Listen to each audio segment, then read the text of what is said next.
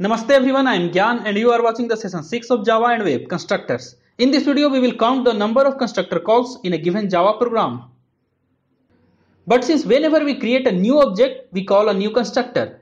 So ultimately in this video, we will count the number of objects have been created in a given Java program. Let's open a file constructor.java, and in this code we have two classes, the class point and the class main. The class point has only one constructor, the default constructor. The class point also have two private instance variables, the variable x and the variable y. And the class point also has a static variable count. The static variable count has been initialized to 0. The class point has other three methods, the method setData, the method showData and the method add. We already have seen this program in the session 5 of Java and Web user defined data types. The link of that video is given in the video description below. Here in the first line we are creating three objects. The reference of this object will be stored into the reference variable p1. When we create this object, the constructor, the default constructor will be called. The default constructor first increases the value of count, and since the count is common for all the objects, so the value of count increases by 1 for all the objects. Then after this default constructor prints the string constructor. After that we are creating another object. The reference of this object will be stored into the reference variable p2. Because of this object creation, the default constructor has been called. The constructor increases the static variable count by 1.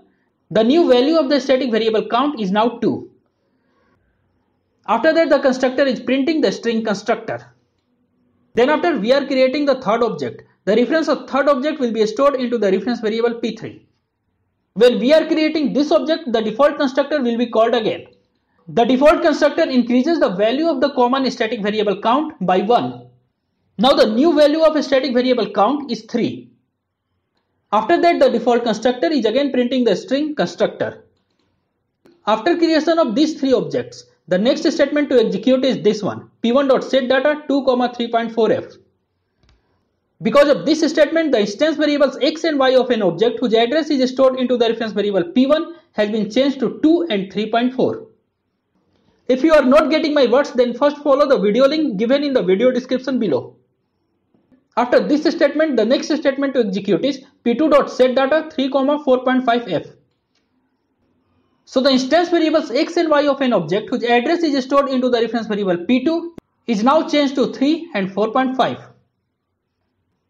After this statement, we are calling the method add by using the reference variable p3. So whatever the address is stored into the reference variable p1 local to the main will be copied into the reference variable p1 local to the method add. Here this p1 is an actual argument and this p1 is a formal argument. Whatever is stored into the reference variable p2 local to the main will be stored into the reference variable p2 local to the add.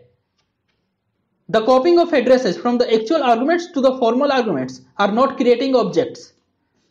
But in the method add, the first statement is to create a new object of type point and store the reference of the newly created object in the reference variable p3. That's how while executing this statement, the default constructor will be called again. The default constructor increases the value of the static variable count by 1 and the new value of the static variable count is now 4. After that the default constructor prints the string constructor.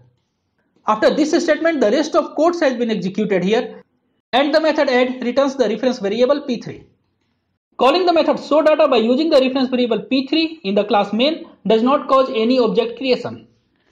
So that's how we have created only 4 objects in this code. The 3 objects has been created in this line and 1 object has been created in this line.